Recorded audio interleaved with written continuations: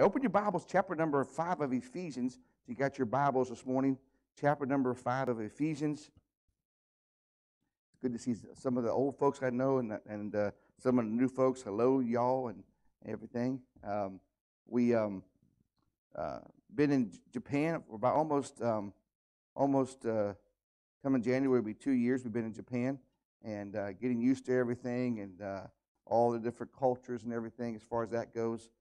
Not used to the food at all. I'm still having an issue with that. I'm not a rice person so much, and we're having our Friend Day coming up here in 3 weeks at our church there in Yokota. And last year we had Friend Day. We had 44 first-time visitors on our Friend Day. It was a blessing on that. And, well, on the menu we had up there, I didn't think, when you have fried chicken and pulled pork and green beans, corn, you don't put rice on the menu, amen? And I didn't know how many people here in Japan love their rice, amen? So we're going down there to get the food and everything, and had a great time. And then one of the men, he pulled me aside. He says, "Pastor, where's the rice?"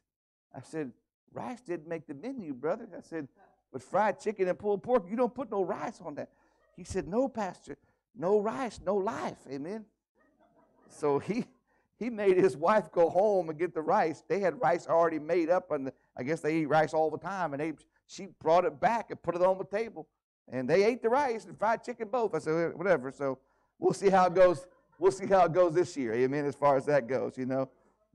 Well, I was born in Columbus, Ohio, born again in West Virginia, called to preach in RAF Bentwaters, England, and then I went to Bible college in North Carolina. So I've been kind of a little bit everywhere and so forth. But chapter 5 of the book of Ephesians, we're going to pick up here in verse number 15 and 16. If you found your places there, the Bible says, "See then that you walk circumspectly, not as fools, but as wise, redeeming the time, because the days are evil." Redeeming the time because the days are evil. We're going to talk during Sunday school hour on the stewardship of our time, trying to be good stewards of our time. The Bible says also in the book of Corinthians, "Moreover, it is required in stewards that a man be found faithful." And so with this thought, we're going to talk about stewardship of our time. Let's have a word of prayer. Heavenly Father, I pray you'll bless now the reading of thy word. Thank you for the Bible. I'm glad that the Bible never changes. I'm glad that, Lord, the Bible is relevant for our day and time and what our needs we're going through. And I just pray you watch over our lives. We pray this now in Jesus' name, Lord, and amen. So here we talk about, here in verse number 15 and 16 of the book of Ephesians, about time. A steward is a servant who manages everything for his master, but who himself owns nothing. And when it comes down to our Christian life and being a child of God and being a Christian, we have to realize that God owns everything. Everything we have, God owns. Keep that thought there and turn in your Bible to the book of 1 Corinthians chapter number 6. Let me show you a verse here. 1 Corinthians chapter number 6 in your Bibles. Look at verse number 19 and 20. Very good verse. It says here, "What? Know you not that your body is the temple of the Holy Ghost, which is in you, which you have of God, and ye are not" what? "Your own. For you are bought with a price, therefore glorify God in your body and in your spirit, which are God's." When you become a Christian, God owns you. You become God's property. All right? And a lot of Christians sometimes, they have issues when it comes down to, well, what does the Bible say about this? And there's so many things that people, how lives change and different things happen. Different fads come in, fads go out and everything. But one thing is constant. If you're a child of God, God bought you. He redeemed you. You're His. Amen? And so if you ever do anything to your body or try to change your body, and I had 5 kids and 4 boys and a girl, and I remember one of my boys, he was talking to his brother. Out of 4 boys, one of my sons had a extremely long, big nose. I don't know where it came from. Whatever, that's what he had, you know. And so his brother was making fun of him at the dinner table and said, "Why do you have a big nose? Why do you have that for?" And so there's a big discussion and everything. And they said, "Dad," they said, "Dad, why do I have it?" Because Johnny said, "Why do I have it?" By the way, are we on Facebook Live? Or are we live streaming? Oh, okay, good. I just remembered that just now. I better be careful because sometimes my boys follow me around when I preach, and so I get text messages afterwards. Amen. So, anyways, I just told him, I said, "Hey, God made you special, son." Amen. Why? I don't know why they got those. Some got big ears. I don't know why, but I just say God made them special. Amen. You know. And so when it comes down to our issues of our lives and what we do and everything, I'm glad that when I got saved, God took ownership of me. And the best thing in my life I could ever have done many, many years ago was to give everything I had to God. My talents, my time, my treasures, my possessions, whatever I have, I just gave it over to him. And he takes a lot better care of it than I did. You know, when we came over to Japan and getting ready to move, we bought a foreclosed house there in Georgia. And we got a really, really good price for that house and so forth. And we're getting ready to sell it, but it wasn't the best time to buy our house. I mean, it wasn't the best time to sell our house, but God told us to move so we come back overseas to be missionaries. And so we were doing that, and then about 3 months later, in the process of selling my house, an extraordinary thing happened right down the street from us. Shaquille O'Neal, you all know who Shaq is, don't you? He bought a house, 5 houses from my house. And when he bought that house, man, my property just went right on up, amen. And I was so, thank God for Shaq, amen, you know. I was saying, amen, you know. And so one day he was riding his bicycle down on the street. So I had me a Dodge Ram 1500 Hemi, and I had my wife in the car. We were going to go get something to eat and everything. And there was Shaq riding his bike on on Brian's Drive. And so I pulled over, and Tonda said, "What are you doing?" I said, "I'm going to talk to Shaq. Right there he is, man." I said, "Right there he is." So I pushed my window down. I said, "What's going on, Shaq? How you doing? I'm your neighbor down the street and everything." You know, he was prior military, kind of like he was over there in Germany many years ago and everything. So but he was real nice and kind and everything. I didn't tell him thank you for making my house go up, but I did. That was part of the conversation in my mind. I mean, you know. I mean, sometimes when it comes about time, and timing is everything. And when it comes to your time and my time, it also is important. And we all have 168 hours in a week. Now, you may have different talents than me. You may be better at certain things, and maybe I'm better at certain things than you are. But there's one thing we all have in common. We have the same amount of time when it comes down during the week and so forth. And so here in verse number 15 and 16, it says, "See that you walk circumspectly." And that gives the idea of walking diligently, okay? Be careful not to get caught up in the things around you. Don't get so bogged down with things and, that you don't take care of your time. With the ministry and having 5 children, it was really taxing sometimes that I had to say no to certain things in order to say yes to certain things.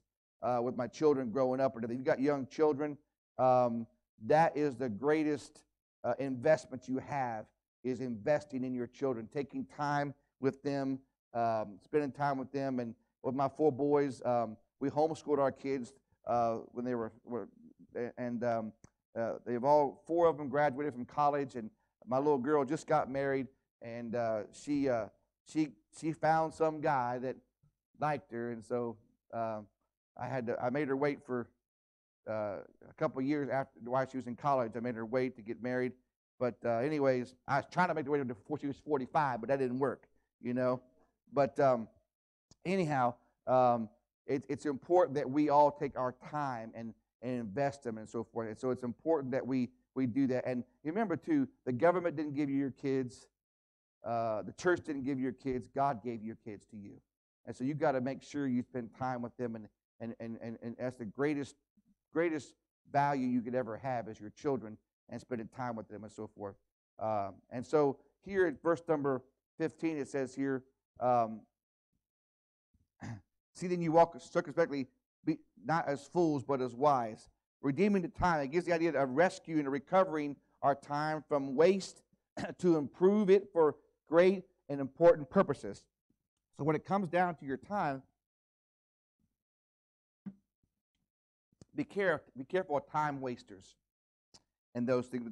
So I want to give you a couple thoughts here about that, okay? What kind of things, as far as our time, what should we spend our time with, and how should we manage our time and be a good steward of our time? Well, number one, I want you to mention here, time with Christ. I want you to spend time with Christ, and that idea is that you pray and talk to the Lord.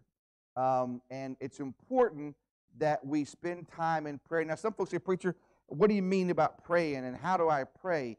Well, you know, back in the day when I first came overseas, we had calling cards, AT&T calling cards, and you bought those calling cards, and you could, it was like $1.19 a minute when I first came to Germany, way back in the day and everything, and so as a missionary, and it was really important that you made sure that my wife talked to her mother. She had things written down. She had a list to make sure she covered every little thing, because when that time was gone, that's all she had, you know, and it was gone. And so, but I had no problem with Tonda. She would talk to her mom, and she could talk to her mom for hours, because she had so many things to talk about. And so when you talk to God, it's like talking to your best friend, or it should be. When you talk to God, when you pray and you open up to Him and you tell Him about your concerns and your fears and your different things and whatever. Turning your Bible over to Luke chapter number 18 real quick. Luke 18. The Gospel of Luke, Matthew, Mark, and Luke is the third book of the New Testament. Luke chapter number 18. This is a good verse here in verse number 1. It says, "And he spake a parable unto them to this end, that men ought always to pray and not faint." Always have an attitude of prayer. Be willing to pray at a moment. You know, if someone asks you at church, hey, pray for me about this, you know what I try to do at that moment? Pray for them right away. Because a lot of times if someone asks me to pray for them, what's the normal thing we do sometimes? We forget. You know what I'm saying? We don't mean to, what we do. Okay? Open your Bible to chapter 5 of 1 Thessalonians. Chapter 5 of 1 Thessalonians. Look at, there's a good verse here that I memorized many, many years ago. Chapter 5 of 1 Thessalonians, and look at verse number 17. Pray with what? Pray without ceasing. Having a constant attitude in your mind about prayer.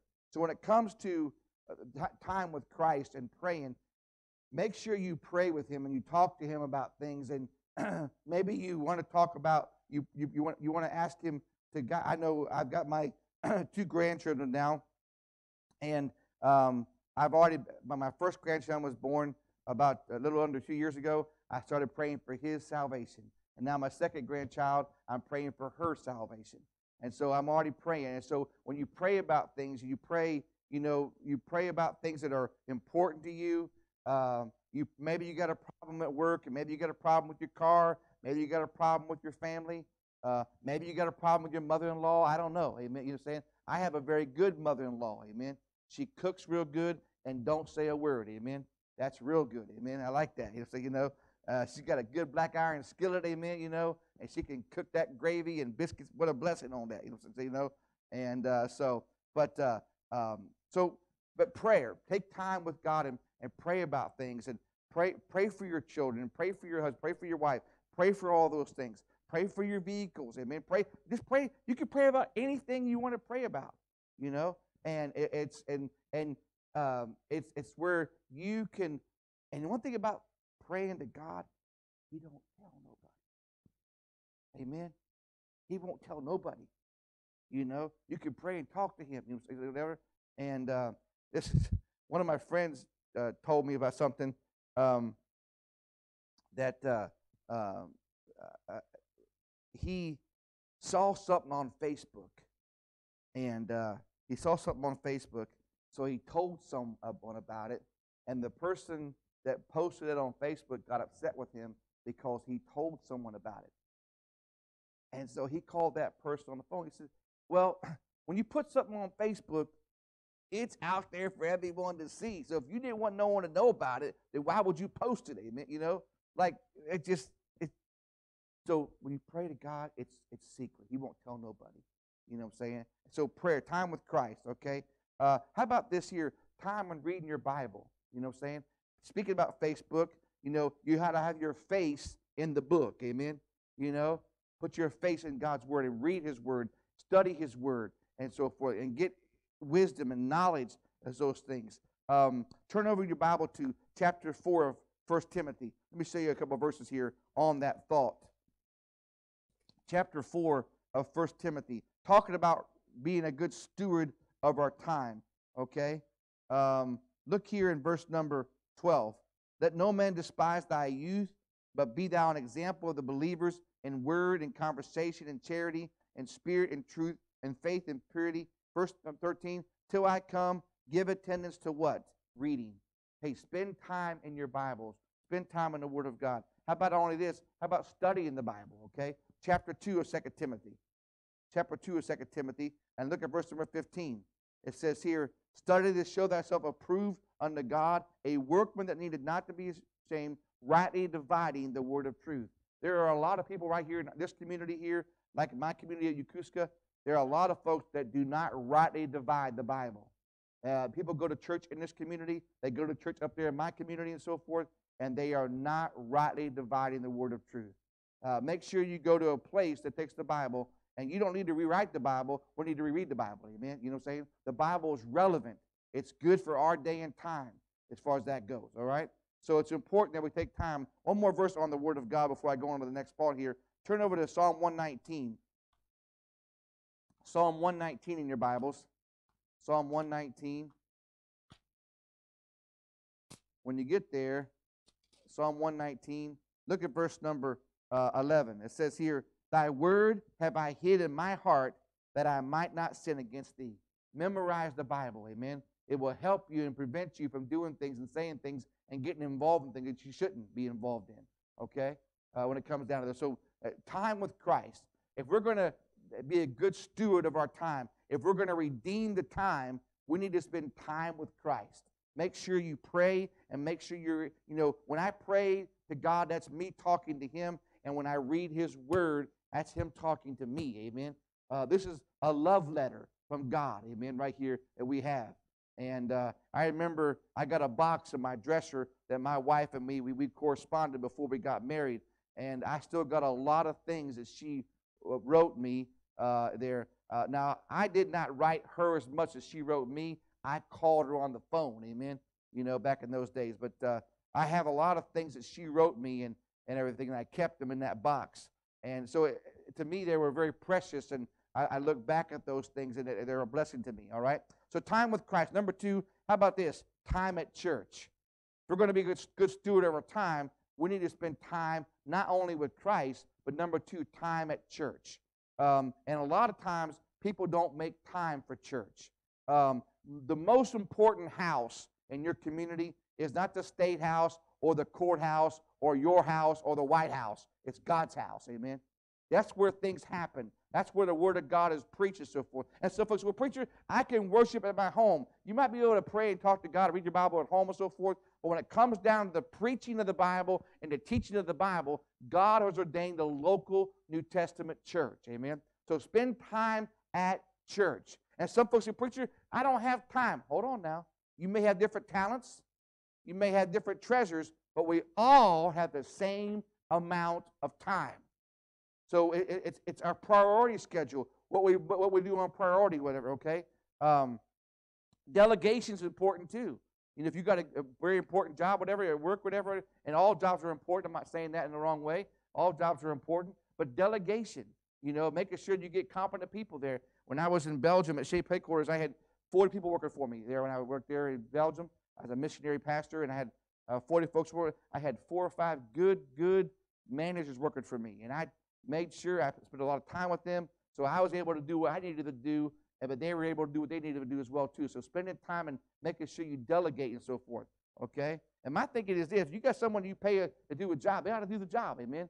Be there on time and so forth. When I was in the military, now, you know, I was prior Air Force, so I'm up there with the Navy right now, and it's rough sometimes. You know, being with the Navy, trying to learn all their different acronyms and everything. And I've been on a submarine. I went down to the sub there a couple of months ago, and I said, man, that one guy, he's a E8, and he was showing me where he stepped on the submarine, and I said, I mean, he had this much space. Amen. My belly, I couldn't even get in that thing. Amen. I tried to get in that thing. I couldn't get in that thing, you know. And I thank God for that. Appreciate that and everything. But when I preach up there, I have an Air Force mug that I drink out of. Well, one of the guys took the mug. They hid it. I couldn't find it for 4 months. They bought me a brand new Navy mug, amen. So that's what I was drinking out of. So I finally found the mug, amen. So, you know, and but we have a good time and everything as far as that goes. And I like to aim high, not aim low, and all that stuff, you know. And be all you can be in the Army, but whatever on that too, you know. And I know you're prior. Aren't you Army yourself? I remembered you. I just remembered just now. I said, oh well, I didn't want to forget the Army people. You know, as far as that goes, you know. But anyways, time at church. Make sure you're at church, okay, and that you're involved in church, okay. And by the way, it should not be like a, you know. I remember I heard one guy tell me, well, when I was younger, preacher, I was drugged to church. My mama drugged me there. I said, did your mom drug you to the table to eat? Did she drug you to take a shower and bath and everything else? It's like it was like a bad thing for his mama taking him to church. No, it was a good thing that she was doing, you know. And so spend time in church, Sunday school, Sunday morning, Sunday night, Wednesday night visitation, going out there and giving out gospel tracts and telling people about the Lord, everything. So, you know, every Christian should, when it comes down to this here, make time for church. By the way, what you make a priority in your life, then your children will make a priority in their life. Now, I'm a lot older. I got children that are married now, and all my children by this so far, I got a 27, 26, 25, 24-year-old, and my daughter's 21. They're all in church. They're not living in my house no more, and they're all serving the Lord. As of this moment, what's going to happen tomorrow? I don't know what's going to happen tomorrow. You know, I hope and pray they always stay in church. But now, and by the way, we made church a family thing. You know, we cleaned the church as a family. You know, we came to church as a family. We served God as a family. We came to church. We made it a priority. Not just because I was a preacher, but because I was a Christian father. And I was a husband, and I was a dad. You know, and it's so important. Now, I came from a very dysfunctional family. My dad was not a Christian, and my mom was married 3 times. My stepfather, my real father, I never met, never met him before. My stepfather was married 5 times, had 15 kids. I mean, you talk about dysfunctional. The sheriff knew my dad by name, you know, had all kinds of problems growing up. So when I got older and I got saved and I began to grow in the Lord and everything, you know, I wanted to have a family, and I wanted to marry someone that said, hey, when we have children, they're going to have the same mom and same dad all the way through. Amen. Doesn't mean it's easy, but that was our goal. Amen. That was our dream, you know. And I had applied for it. I was getting ready to, when I was in the Air Force, before God called me to preach, I had applied to go to the Air Force Academy. I really wanted to fly. I wanted to do all those things and everything. And I got approved and everything. I had to give them total of 10 years, 5 years of school and 5 years, whatever, on that. And I was getting ready to go. And then we had a missions conference at the church. And I got ready to sign my last document. And the missions conference came, and God spoke to my heart. And I walked forward at the altar, and I said, Lord, I'll do whatever you want me to do. And God changed my whole direction. So I did not go there. I got out of the military, went to Bible college and everything, and I really wanted to fly really bad, so God gave me the Autobahn in Germany. Man, I had a BMW and a Mercedes, because over here in Germany, Fords and Chevrolets are in America, but in Germany, BMWs and Mercedes were everywhere, amen. And I had a nice 740 Beamer and a 420 Mercedes. Man, it was a blessing, amen. So I got to fly on the Autobahn, amen, you know. But My wife she didn't like the fact I drove so fast, but over there in Germany on the Autobahn, it's made to go fast. I mean, the roads and the cars and the tires and all that stuff and everything. But hey, spend time with church and your family. Make it a good time, make it an enjoyable time. And when you got church people, when you got people in church, you're going to have issues. You're going to have problems sometimes. That's just part of it. But the same time I know one thing. Jesus has never disappointed me. He's never failed me and never let me down. Now, I'll let you down. You'll let me down. But he's never let me down. Amen. And when I come to church, who am I really serving? Jesus. Amen. That's who I'm serving. Okay. So number one, time with Christ. Time with church. Number two. Number three, trying to be a good steward of your time. How about time with your companion? Time with your companion. Spend time with your husband and your wife. Spend time with that and so forth. I know when we first got married, went to Germany, we did not have any babysitters. We didn't know anybody there as missionaries there in Germany. Didn't know anybody, and it was very, very difficult because we were not able to go on dates sometimes because of that and so forth. And but now it's so different. Now we're empty nesters, and we got the home to ourselves. I get all the leftovers. Amen. That's a blessing too, right there. With 4 boys, teenage boys, it was a hard thing to get leftovers. But now spending time with your companion and let her know. Normally on Sunday morning when I get ready to go to church, my wife always puts my collar down. Always. That's her job on Sunday mornings. So I sent her a picture this morning, and I said, "How does the collar look?" He said, "Looks okay." I was really nervous because she always fixes my collar, and so, but spending time with your companion and spending time with that. Turn in your Bible to Deuteronomy chapter 6. Let me show you some things here out of here. Deuteronomy chapter 6. Genesis, Exodus, Leviticus, Numbers, and Deuteronomy, the 5th book of the of the Old Testament. Deuteronomy chapter number 6. Look here some verses here. Look at verse number 4. Hear, O Israel, the Lord our God is one Lord, and thou shalt love the Lord thy God with all thine heart, with all thy soul, and with all thy might. Verse 6. And these words which I command thee this day shall be in thine heart. Verse 7. And thou shalt teach them diligently unto thy children, and thou shalt talk of them when thou sittest in thine house, and when thou walkest by the way, and when thou liest down, and when thou risest up. And thou shalt bind them for a sign upon thine hand, and thou shalt be as a frontlets between thine eyes. Verse number 7 talks about basically your whole walk of life. Whenever you're doing things, make sure that God is the key, And I think that when it comes to our companions, our husbands and our wives and so forth, whatever that, we have time with our children, time with our companion. But Jesus is the super glue. He's the keeps everything. He is the, there are some folks that have the wrong philosophy when it comes to their mindset. That some folks believe that man is the center of everything, and they have the idea that it's called anthropocentric. Anthro for man, anthropocentric. Man is the center, but we are Christocentric. Christ is the center of everything. If He is the hub, your spokes will be, and your wheel will be okay. He's got to be the main thing, the main focus where everything goes into. And sometimes, if we're not careful, then we get so busy. And by the way, if you're too busy for God, you're just too busy.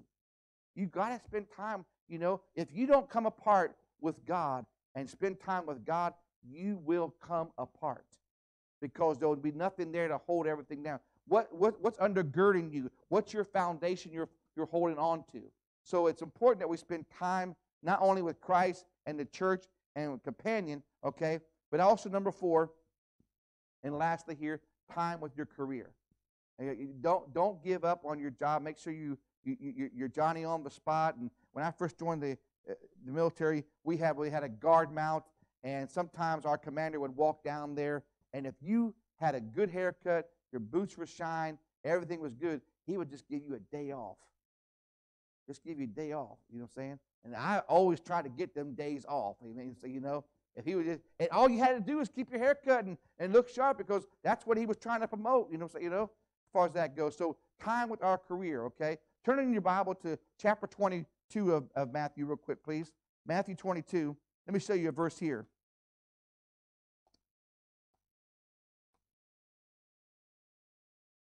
I'm almost there. Matthew 22.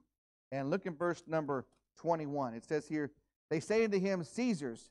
Then said he unto them, render therefore unto Caesar the things that are Caesar's, and unto God the things that are God's. Amen. Make sure you have that balance in your life when it comes to having that right there, okay? Make sure you're prompt. If you're on time, you're what? You're late. You know? If you got a place to be there, make sure you're on time, okay? Your performance needs to be better. I mean, a Christian should be the best employee they got, okay? Do your best on that, you know? We had in the air, in the Navy, I can't remember, but I know in the Air Force they have what they call below the zone. When I was in the military, they still got it now, the below the zone. You know, you get a free stripe if you do if whatever like that. You know, we had 3 stripes out of 500 people. You know, and man, I was trying my best to get that below the zone. You know, and so we had 3 stripes there given away, and I was the 3rd one picked. I was just so happy, amen, because I didn't have to test for it, but I had to make sure I was sharp, I was good to go. You know, all those different things. You know, and so I'm just trying to say to us, when it comes down to it, make sure your performance, that you're doing the best you can and so forth, and also be balanced. Don't be so where you're so much working all the time, but you ain't got time for your family and your and you can do it. You can do it. It's hard, but you can do it. Okay, you can do it. And then lastly here, be caution here when I come here. Make sure that you be careful that when you go to work, you're working there, okay? Sometimes if you go to work and you see some Christians, they're doing God's work on their work time schedule. Got to be careful about that, okay? You know, did you all see last week? I thought it was really interesting. I don't know how it's going to play out, but there was a police officer that got sentenced in Houston. My son lives outside of Houston, but this lady walked in her apartment, thought it was her apartment. She walked into the wrong apartment, killed somebody, and then she went on trial, and they found her guilty, gave her 10 years of prison time. And then the son of the man that was killed, or the brother, he got on the court case, on the courtroom, and he was talking to the lady, and he got up and gave her a hug and forgave her for what she did. Well, then, right after that, the judge left the bench, brought her Bible to the one that she just sentenced, and opened the Bible and said, you need to read John 3:16. The judge was talking to the lady who's going to go to prison, and everyone said, well, you can't do that as a judge and everything. But I said, what? That's what America needs more. Where we go, I mean, the lady was found guilty. She's got to serve her time and so forth. But her biggest thing is she's got to get right with God. You know, and as far as that goes, so making sure that we do things right. I mean, I think about this sometimes too. I think about Chick-fil-A. Normally they're closed. We know they're closed on Sundays. But you know, every now and then when a national disaster happens, something really bad happens, what do? They open up and they help the people and so forth and everything. And what a blessing it is that there are people out there. There are people out there, and there are companies out there that still value biblical values. And you can't improve on the Bible. You know, if you follow what God says, God's going to take care of you. So be a good steward of your time. All right, time with Christ, time with your companion, time at church, and time with your career. And God will bless you on that. And so walk circumspectly. Be careful and make sure that you do the right thing when it comes to how you spend your time. All right, and if you invest with your time, and again, I love the fact now that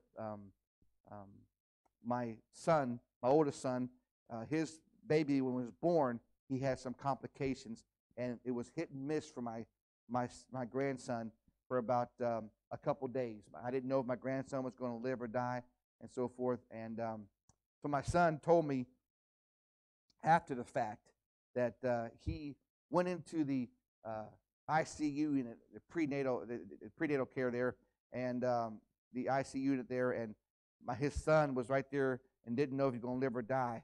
And my son said, Dad, At that moment, I got on my knees and I prayed to the Lord. He said, this is something that I cannot handle, but God was able to handle, you know. And I'm telling you, that to me is worth more than $1 billion. That my son, when he couldn't figure out what to do, he called upon the Lord in that time of need. And that's what we try to do. We try to pass that down, pass that heritage down to our children, that when we're gone, we're not here no more, they can still call upon God and God can help them. Amen. So be a good steward of your time and invest in your children, invest in your wife and your husband. Do those things there, and don't forget time with Christ and time at church. Amen.